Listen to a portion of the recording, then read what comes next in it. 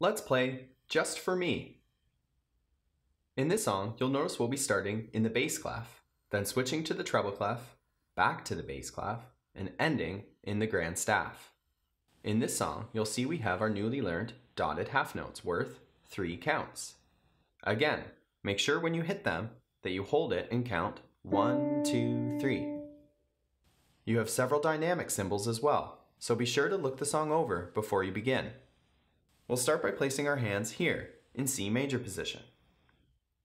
1, 2, 3. 1, 2, 3. 1, 2, 3.